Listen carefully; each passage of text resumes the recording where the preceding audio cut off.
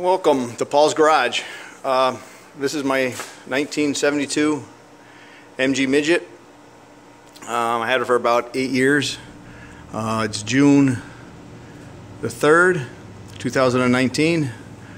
Everything is ready for painting. On June the 7th, my brother's going to stop over, spend his vacation here, and we're going to spray it. Got the booth set up with fans, lights, all the parts are ready, fiberglass hood ready, bonnet,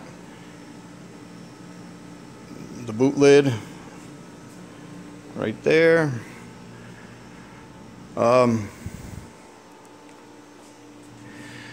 So the car had quite a lot of work done to it. I put new inner and outer rockers on it. A-pillars are brand new. The floors are brand new. Cut the old ones out, or cut the spot welds out, welded the new ones in. That footwell is new. So is the driver's side footwell new.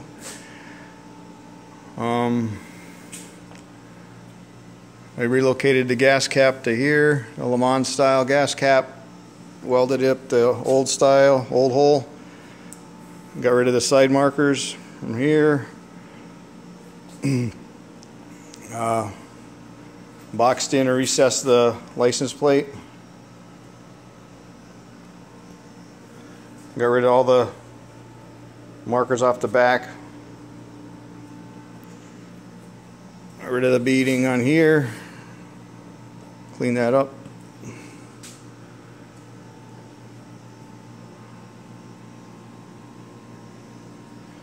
So all the fenders are here. They're all ready to go. Real nice day today. I took all these parts out. Been sitting around for a few years with small body work done on them and different things, and they've been dusty and they have a coat of primer on, but they needed to be cleaned up and washed and scuffed down. So everything is scuffed and ready for another coat of primer and the rest of the sealer and paint and clear coat. So do a base coat, clear coat on it.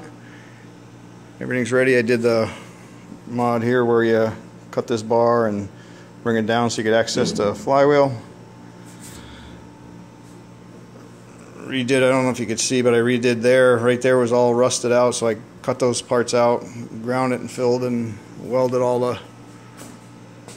it back in. Same thing over there. You can't really see it, but it was a little triangle spot right there where all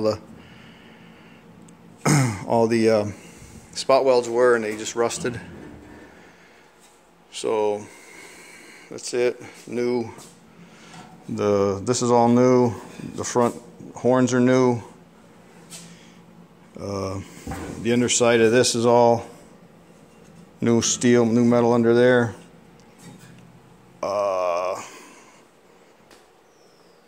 Take a look here. Look at the bottom.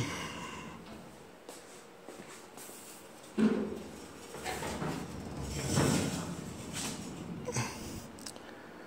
put two runners on each side.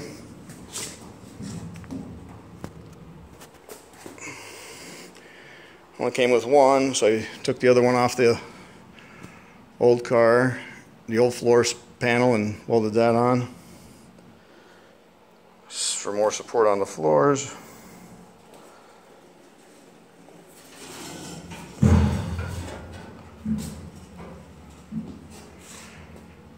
And like I said, I have all the doors and the panels here ready to go. All my supplies over here, tack cloths, cleaner, degreaser, all the hinges, door hinges, and then all my paint supplies. So paint,